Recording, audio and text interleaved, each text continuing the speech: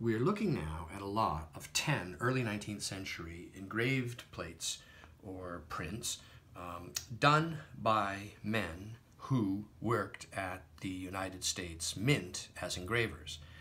This first one here is Christian Gobrecht, as is this one. He was one of the chief engravers at the U.S. Mint. And here is another Gobrecht. And here is a Gobrecht. And this one is a Gobrecht, as is this one.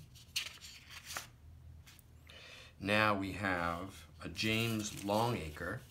And what's interesting about the Longacre is that they clearly must have been done separately with papers sent to him, because each time we encounter a Longacre engraving from this vintage, the paper has uniformly browned like this on it.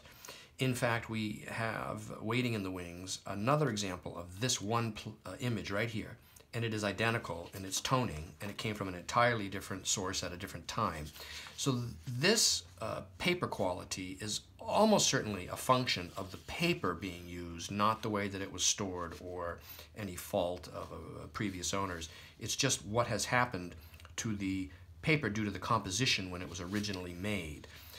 But nonetheless, these are Longacre engravings, and he was another one of the major chief engravers at the U.S. Mint. And then these two are by Young and Delleker. They were engravers involved with banknote printing. And so this lot of 10, circa 1819, 1820 engraved images is available online from me, Brian DiMambro.